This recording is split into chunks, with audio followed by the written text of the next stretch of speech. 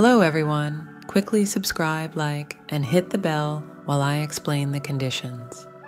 Here's the next puzzle. We have this equation, 1 divided by 2 equals 8. Our equation is incorrect. We need to move 2 matches to make our equation correct. This is a fairly simple math problem that both children and adults can easily solve. Those who think logically will have no problem solving this puzzle. It will be an interesting exercise in logical thinking for you. Watch until the end and look for all possible solutions to this problem. There might be more than one. So pause the video, think, and when you find the correct solution to this problem, you can continue watching this video to make sure you solved it correctly. How is this little puzzle solved?